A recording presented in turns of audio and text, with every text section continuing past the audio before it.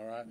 It has been such a wonderful time that we've had and being here together and worshiping together. And you all have been so gracious to us. I mean, it's just been outstanding and wonderful, and I appreciate it. And I've been praying and asking, what in the world would the Lord have me to say to you all tonight? And the Lord put a message on my heart. He was working on it this week and kept putting it together. And you guys talked to me, and I listened, and I picked up on some things. And so I want to share with you tonight what I've picked up with, and I want to impart unto you tonight. So if you have your Bible, turn with me to 1 Kings chapter 17. And while you're turning there, before you do that, I want to just simply introduce to you all my wife, Karen.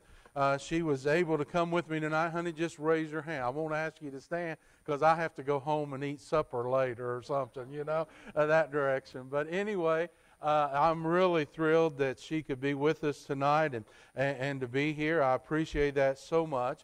But as we think about God, what He says to us in His Word, please turn with me to 1 Kings chapter 17. And would you stand in honor of God's Word as we look together at our text for tonight, all right?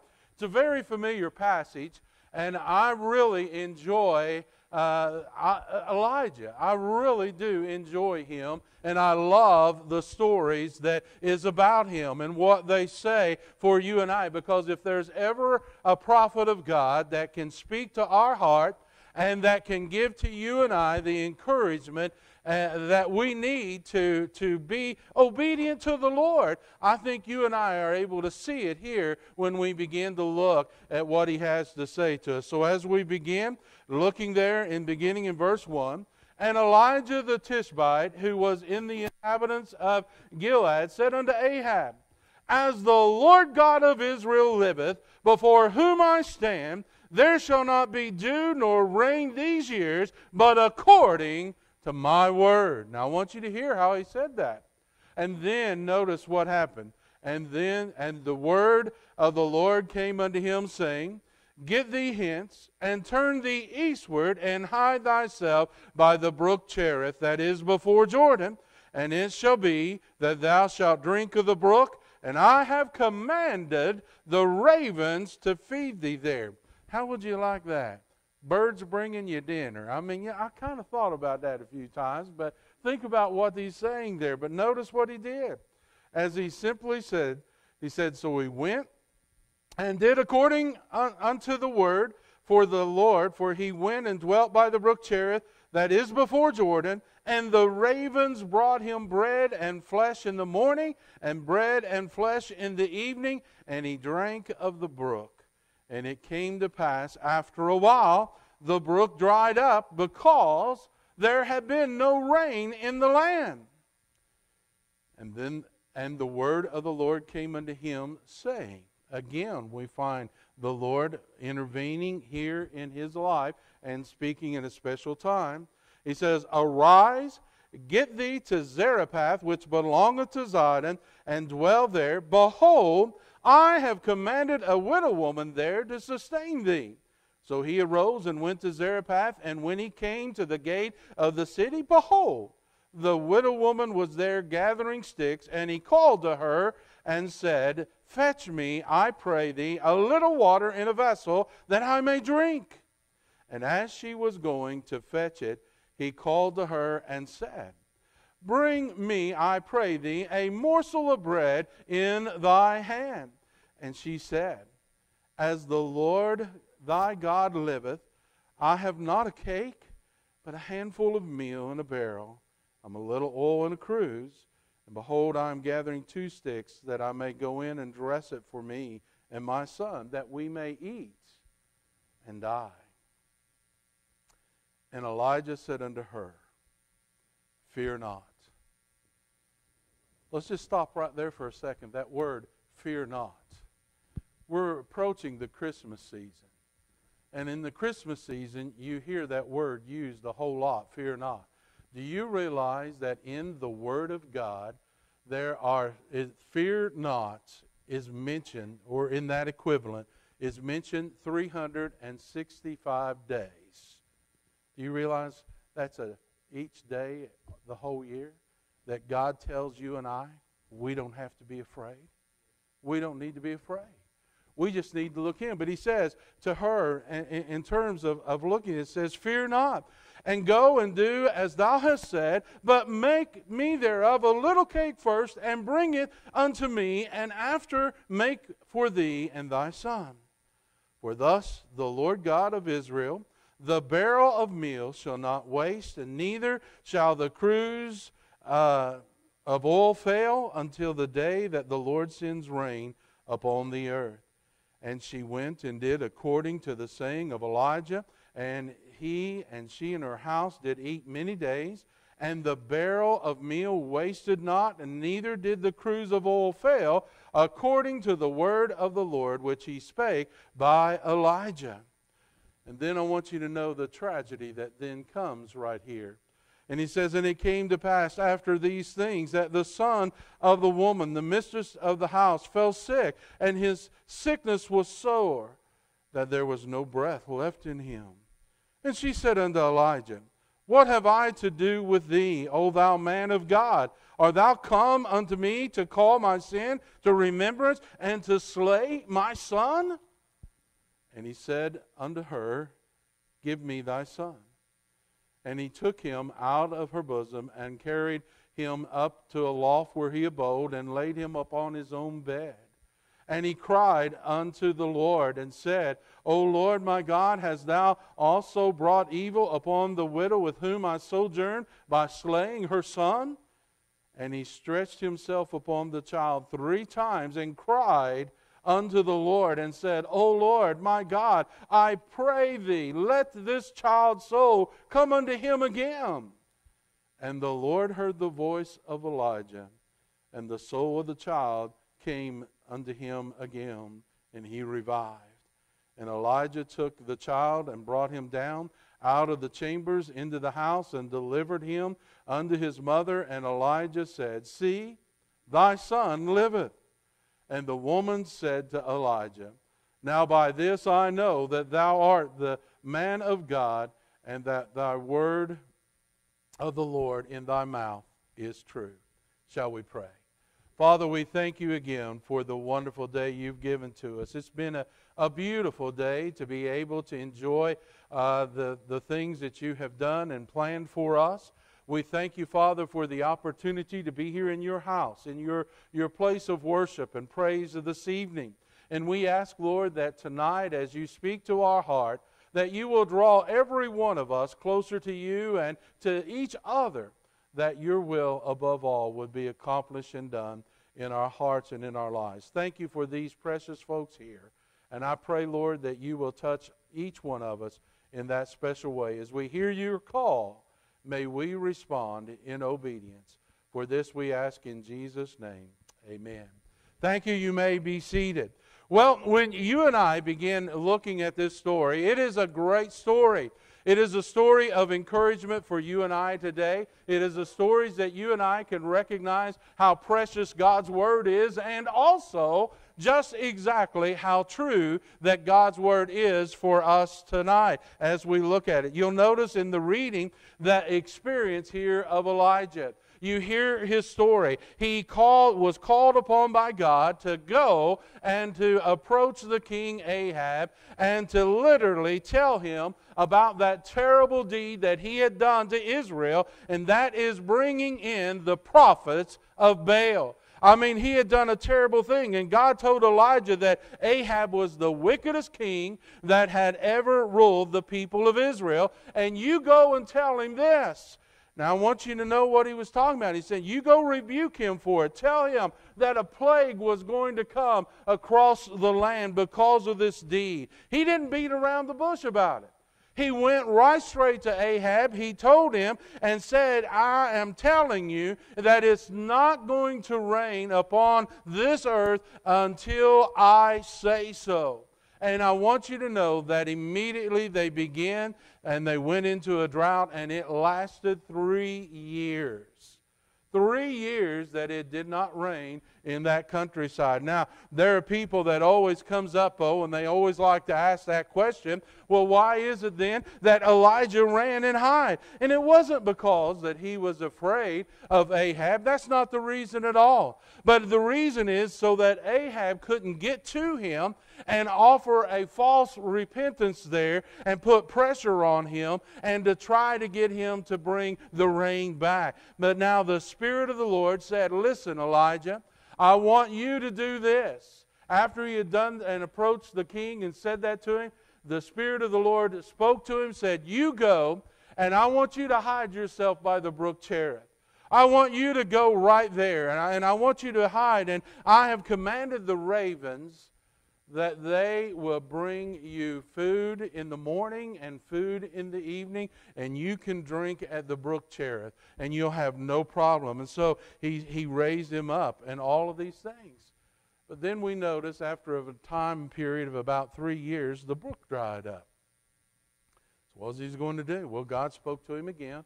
This is where he moved him to Zarephath, and he had a widow woman there, ready, that had a need, and Elijah had a need, and he brought them together to be able to accomplish.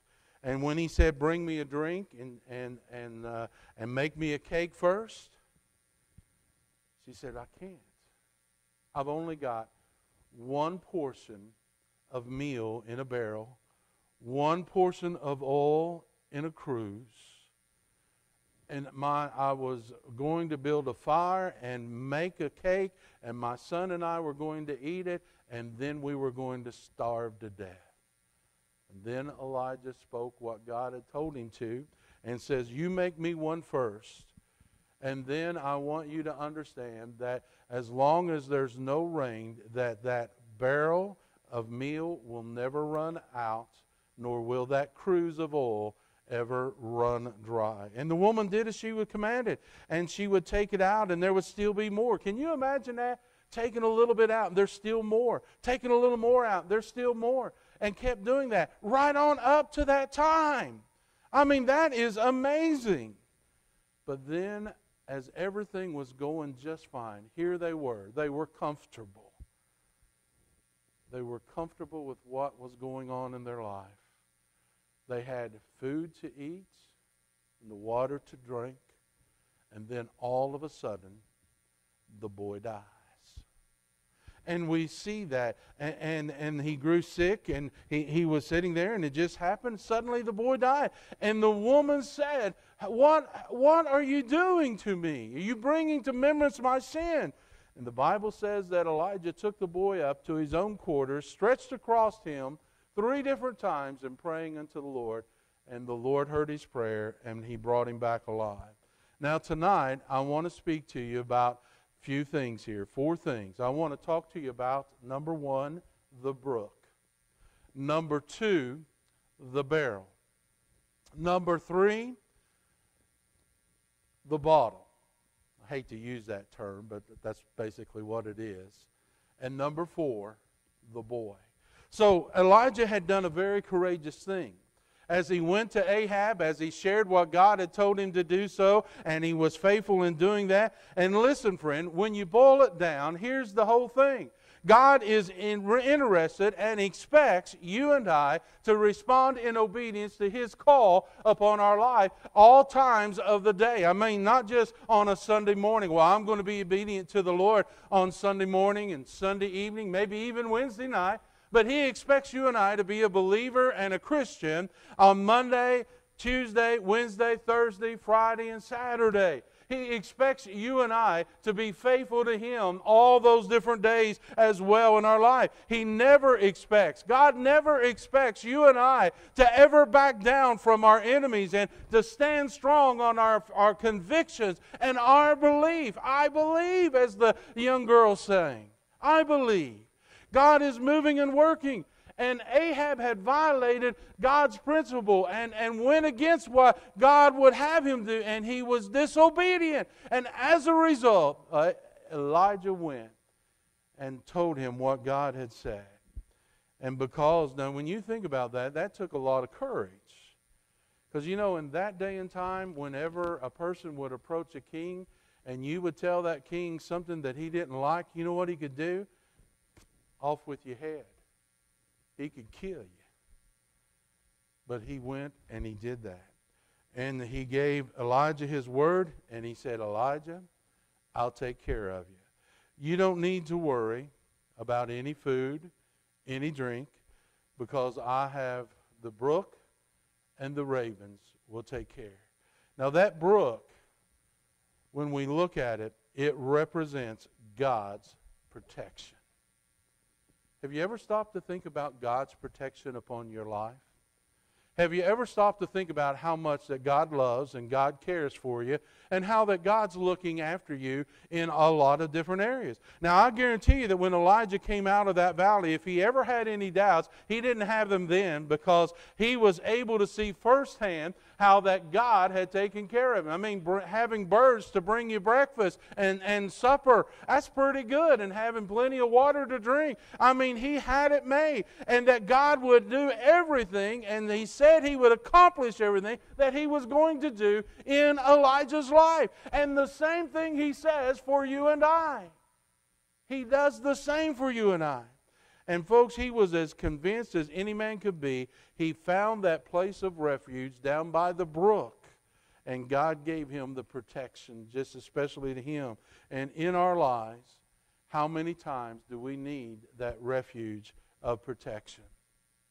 How many different times do we need to literally run to that refuge for protection, as God would speak and encourage you and I? As you and I face temptations every day, as you and I face problems and storms every day in our life, how that God would be able to move and to work. We need to be reminded about the protection there of Elijah, and that whenever we take a strong stand, a strong defense, you can count on it. Be assured God is going to have a refreshing brook there for your need at that moment in time.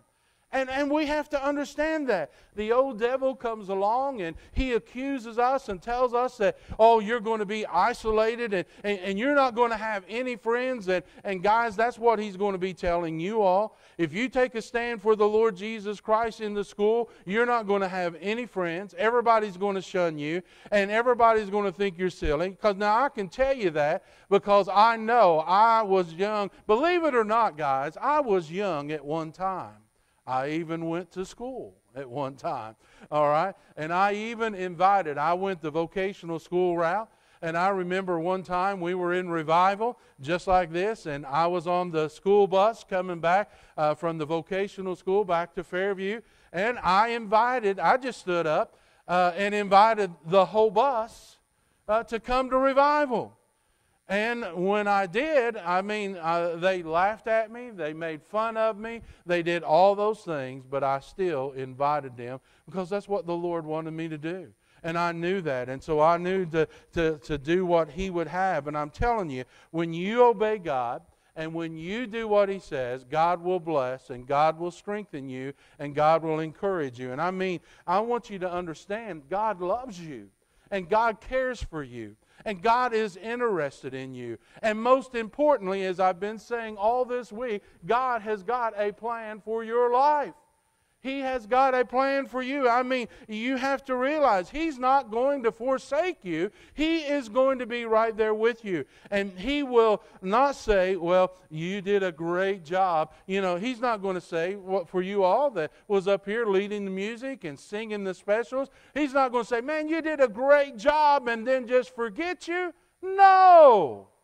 He's not going to do that. You have to understand, God will always have a brook provided for you in order to meet your need and to restore your soul and encourage you to be refreshed in the Lord. But notice something else that God did.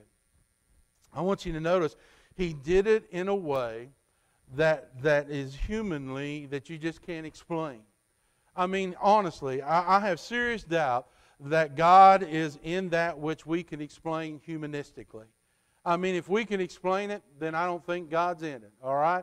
I'm just telling you that. Had Elijah gone to a place that ran with milk and honey, and all he had to do was gather up the meat, all he had to do was there hide from Ahab, you know what people would have said? And I'll tell you, people would have said it.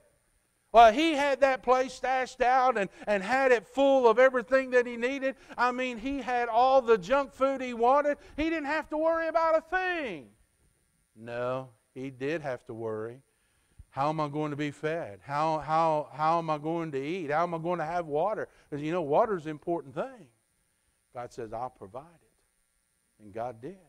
You see, there would have been a lot of people that would have had that strong suspicion that he had that stashed away. But let me tell you, he knew that he had to get away from Ahab. He knew he had to do it, and God was working. And let me tell you something. I want you to realize, unless you and I are willing to surrender completely to the Lord, we'll never understand what it's like to experience the miracle power, supernatural power of Almighty in our God, in terms unless we're willing to surrender. And I'm going to say it again. I have serious doubt that God is in that which you and I would be able to explain humanistically there. And that goes on. You see, God knows exactly what we need. And all of these things. And you will never know what it's like as a child of God to lay down by the brook Cherith, to be fed by the ravens of God, until you obey and do that which is seemingly ridiculous and illogical in your mind. But I want you to notice something else. I want you to notice the brook dried up. Well, why? There was no rain. Elijah cut his water off. Did he not? He says, it's not going to rain until I say so. That's what he told the king. He cut his own water off. And he was not having a problem there. He stopped it. The very pronouncement that Elijah made against Ahab affected him as well. And I know what you're saying. When you take a stand for God, I want you to hear me, and I want you to hear me very carefully, guys, especially you young folks, and for us that are senior young folks, we need to hear that as well. When you take a stand for God, just get ready, because it will eventually affect you as well. It will. So therefore, the thing of it is, the source ran dry because there was no water, and all these things. But now here's the thing about it. We need to remember that God's source of supply, when it runs dry, because you are in God's place of protection down by the brook Cherith, and just because it runs dry in that doesn't mean God has deserted you. No, that's not what it means. You know what it means? It means this ministry, this part right here has ended, and I've got another job for you to do. I've got another ministry for you to do. You see, there is a widow woman that is there at Zarephath that is about to die, her and her son. And I need you to go there and to demonstrate to her about how much that I love her, how much that I care for her, how much that I'm interested in that family, just like He is in each and every one of us. And I want you to go there. And so God told Elijah, you go to Zarephath. And when you arrive, you will find a woman there. And I've already talked to her. I've already done. And when he got there, sure enough, there was that lady. There was that lady, and she, and you know the story and all that, but do you know what that, when we talk about that barrel, you know what that barrel represents? That barrel represents God's provision. God's provision for you and for me. You see, the brook represented God's protection. The barrel represented God's provision.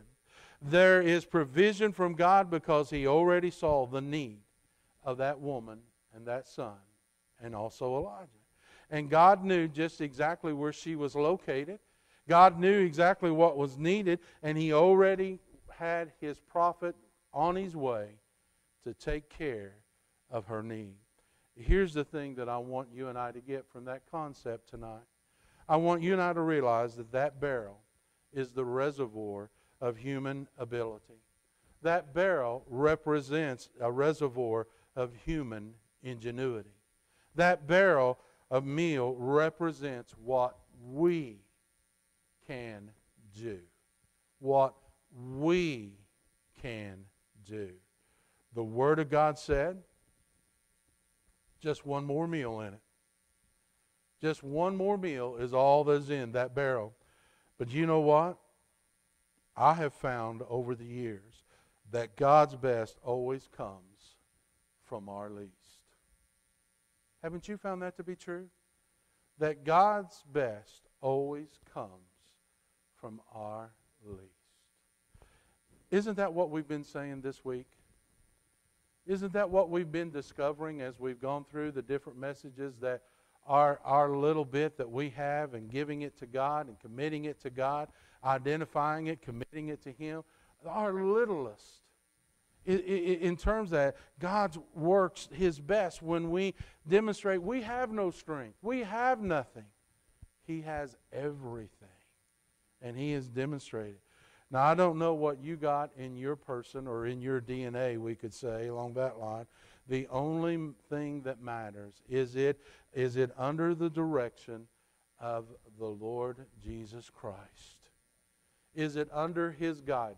Is it under His direction? The only thing that matters is when you commit it to God, is that it's got to be poured out.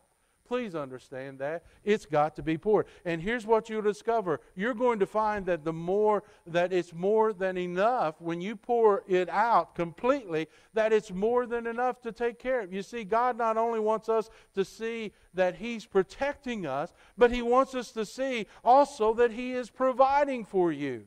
I mean, have you ever thought about the children of Israel as they left Egypt, as they were in the wilderness, and how that God provided for them manna? And what did He tell them to do? Go out in the morning and pick up the manna, the food off the ground, and pick it up. All that you need for that day. If you tried to get greedy, you know, I'm going to sneak me a few extra pieces back, it spoiled. It spoiled. He provided one day at a time. And on the day before the Sabbath, you gather enough then for the 2 days, and it did not spoil. So God was providing. God was demonstrating and showing. That barrel will pour out just one portion, but it has to be poured out. And it's not going to be worth a dime unless it is poured out. It's not going to be. Every time she poured it out, there was one more. She poured it out the next day, one more. And there was another day, then one more, and just kept going on and on. Do you know what the principle is right there? The principle is everything you do in life you ought to do as if you're pouring out the last thing that you will ever do as long as you live. Because the Bible tells us, and whatsoever you do in word or in deed, do all in the name of the Lord Jesus Christ. Giving your all right then. Listen, those of you that are here at Garner Baptist Church, you are here by appointment of a sovereign God, as we heard in the song a while ago. And not only that, but Garner Baptist has been here however many years that you have been here, and you have been doing what it is that God has wanted you to do, and you fit right into this community, right into the plan that God has for this area right here. You fit into that. And in your barrel there is something that fits into the recipe that God has for this community there. And the Lord will say to Garner Baptist, you need to pour it out. You need to pour out all of you in order so that we can reach that community for the Lord Jesus Christ. God is wanting us to pour it out. And He says, you pour it out and I'll fill it up the next day. He will. He will do that. You see, all these things, because someday, let me tell you, we're going to sing our last song. Someday, we're going to say our last prayer. Someday, we're going to win our last soul. And someday, you're going to pour out your last portion in that barrel there. You see, everything that you and I do, we should do it as if it is our last day. Every service on Sunday morning, in the Sunday morning service, and the Sunday evening service, and the Wednesday, and all the other ministries that I saw that you all have, you need to do it as if this is going to be my last one. Because someday, it will be. It will be. Give it your all. Give everything you got. And let the Lord work in. Then that brings us to the third one. And that is the bottle. Well, what was in the bottle? Just one portion of oil, it says. And the bottle represents God's power. Because if you remember in the Scripture, whenever you use or hear the word oil, the Bible's talking about it always represents the Holy Spirit of God. Please understand that. It always represents the Holy Spirit of God. When Elijah went to the brook, he found the protection. When he went to the barrel, he found God's provision. And when he went there to the bottle, he found God's power. But you see, the bottle just looked like it had only one portion in it because the Scripture says that's all that it was. That meal in that barrel wasn't worth a dime until that oil in that bottle got with that meal in the barrel and they made the cake. It wouldn't work any other direction. That's the only way that she could make. There was just enough oil in that bottle to get with what was in that barrel and to be able to make a cake. And I'm telling you that God plans to give you just enough power, enough for what you need to do for what He has called you to do. You see, that's the way God works. God is doing that. The power of God is laid out for you in that marvelous and wonderful way. The power of God is not just laid out for us to feel good and to get a blessing, a spiritual high. The power of God is laid out on us to be a witness for the Lord Jesus Christ. It is to be a witness for Him. The power of God mixes with whatever it is that you and I have, and that's where the power comes in. That's how God is able to take that little that we have and multiply it to meet the needs of the multitude. That's how God works. That's where He's demonstrating. Let me show you what I can do when you surrender to me. Let me show you how powerful that I am and that I'm looking after you. Let me demonstrate it for you. Because what He wants us to do, He wants you and I to learn the simple thing of obedience, of trusting Him, of doing that. You see, that bottle represented God's power. We don't use Him, He uses us. And we do that. And it may seem like there's only one portion left. It may seem like that. But let me tell you, He says, use it. And don't you ask for another one till you use the one you got. Because that's important. And then we come to the last part of the story, and that is the boy. That's a tough one now. Why did the boy die? What in the world is the reasoning for that? Well, I don't know all the things behind it in that way, but I wonder, could it be because everything that you and I deal with is death? Death would be all around us. And you might say, well, what do you mean? Well, every living thing, well, a matter of fact, when we're first born, we begin the process of dying. We do. And every year, them brain cells, them cells die out. And new ones are replaced, yes, but not as many as there was as that year before. And we have that process that's constantly going on. And I realize some maybe have already passed the age limit to where you really realize these things are happening. But I want you to understand something about Christ that we need to remember. Jesus came to overcome death. Is that not where we find our hope?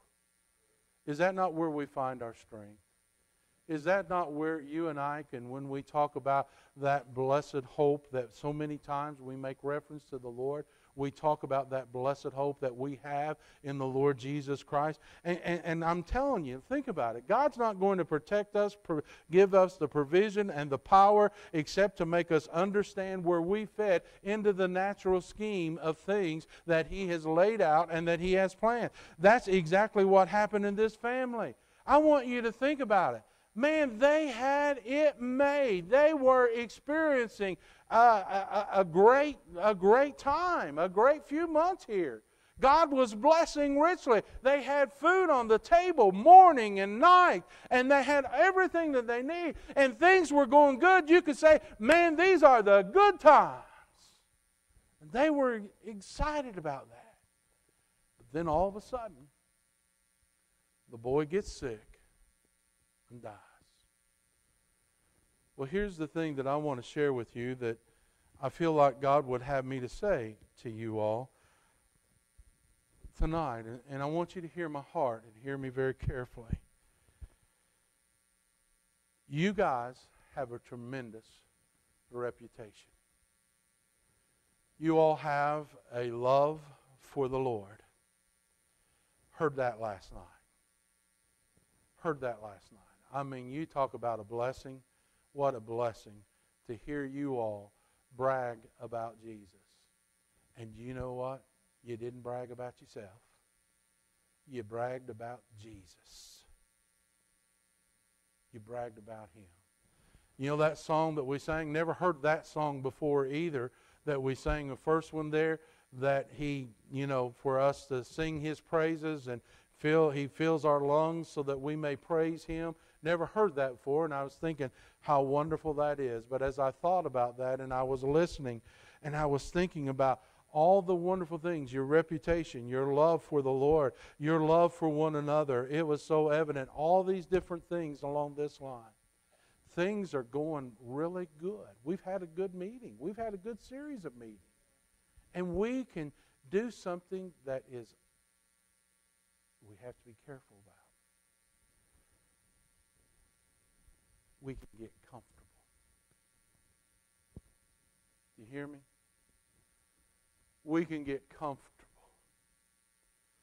Well, we're doing good. The numbers are picking up, and we're increasing in Sunday school, and we're seeing people saved, and we're seeing these things there, and we get comfortable, and we forget about what it is that God has called us to do. You see, the way the church grows, now there will always be a little inward growth, but that's not the way that the church really grows. The way the church really grows is by the outward. It's by going out. It is by taking the gospel, the good news of Jesus Christ to a lost and dying world. You see, we get comfortable. We get, we're doing really well. I mean, we're all excited about that and all those things there and all of that. But just like that boy died under their noses there of Elijah, if we're not careful, if we're not listening to the voice of the Holy Spirit, we will get so preoccupied to make sure that there's one more portion in the barrel, there's one more portion in the bottle, there is that protection by the brook, that we will miss what it is that God has intended for us. You see, right under our nose, things will die that can never be resurrected. And you say, what do you mean? Well, I hope you never let your zeal and enthusiasm for the Lord Jesus Christ die. I hope that you will never let your love for lost sinners die. I hope that you will never ever let your love for one another die. I hope that that sweet, forgiving spirit that you all have in your hearts and demonstrate from time to time, I hope it never dies. I hope that, because we had better not allow any kind of spiritual death to come to the church. God doesn't want that. God has a plan and a program for Garner Baptist Church. And guess what? You're in it. You're a part of it. And you are to be involved. Listen, right in the midst of the barrel, right in the midst of the brook, right in the midst of the bottle there, and right under our noses, things can die that we didn't even think of. And when that happens, here's what you got to do. And I'll just make it as plain and simple as I possibly can. What we need to do, if that happens with us, with our love, our zeal, our enthusiasm, our love for lost people and all this, is to come and to stretch ourselves out at this altar and cry unto the Lord to help us come back to our first love that we talked about Sunday morning. Coming back and loving Him with our heart and our mind and our soul and our strength and others. That's so important. So that's what we have to see. When that boy dies, when that zeal, enthusiasm, and love, and gentleness, and graciousness, and tenderness, and forgiveness, and excitement, all those fruits, when that dies, we're in a heap of trouble. We're in a heap of trouble. And what we need to pray is simply, Lord, forgive me of my neglect. Lord, forgive me of my apathy. Forgive me in that direction and help me to return to my first love that I have for the Lord Jesus. That's what we need. That's what we need. I've tried my best. I've thought of different things, and I want to be an encourager to you tonight. I want to be an encourager. You all are great folks. Wonderful folks. Please, stay on top of your game. Stay focused. Keep your eyes upon Jesus. Follow Him. Listen to that still small voice of the Holy Spirit of God as He speaks to you about what you as a church body can do to reach this community. This community is lost. It needs Christ. And the only way that these folks will ever hear about Jesus is for the membership of Garner Baptist Church to take the gospel to them and to share with them. You know, in Acts, when we look there in the book of Acts, chapter 8, there just for a moment, and we begin to notice a passage of Scripture that speaks to our hearts there in a very special way. And when we look, we hear about Philip preaching a revival and having great results. And then we find that Philip heard God speak to him. And God spoke to him in a special way. And He told him to get up and to go towards God. And, you know, he didn't argue. He didn't debate. He didn't do any of this. He just went and be obedient. Why in the world would you want to leave a place where the people were responding and people were being saved and responding to the gospel and go to a desert where there's nobody? Where there's nobody. But I want you to realize that he heard the voice of the Lord and he went. And as he was going, he saw a chariot coming. And there on that chariot there was an Ethiopian eunuch who had charge of all of the treasures there of that country. And he'd come back from Jerusalem and he was reading in the chariot the prophet Isaiah. And the Spirit said, Philip, go join. And Philip ran thither to him and heard him read the prophet Isaiah and said, Understandest thou what thou readest? And you know what he said? He said, How can I, except someone would guide me? And so he desired Philip to come up. Do you know? Now I know you'll find this hard to believe because we like to put on a front. We're tough. We're not interested in things, but yet we sure do pay attention, don't we? You know, this community is saying, man, I'm reading the Bible. I'm seeing a lot of things here, but I don't understand what I'm reading. I need somebody to guide me. Would you be that somebody tonight? Would you be that somebody that would guide that lost person to Jesus so they would understand the importance of that blessed hope that you talk about time and time again as we pray. Father, we thank you again for your love.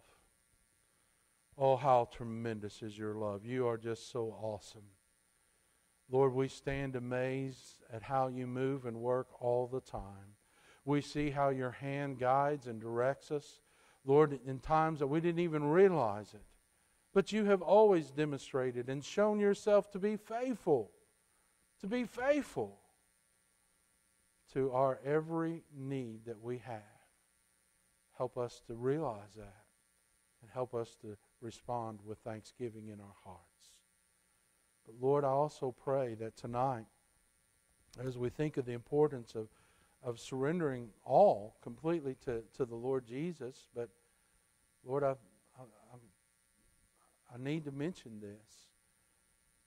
If there's one here that doesn't know Christ as their Savior and Lord, and they're just like that Ethiopian eunuch and saying, I'm reading, but I'm just not understanding. How can I? Unless somebody would show me the way.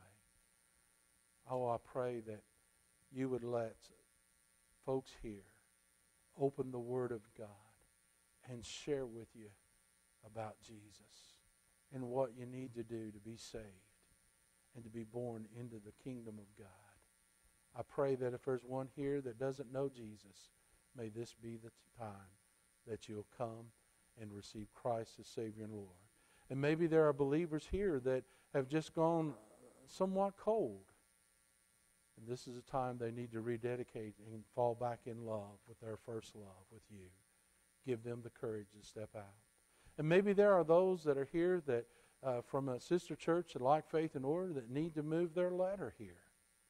This is where you want them to serve. This is where you want them to come and to be a part of your work in building your kingdom.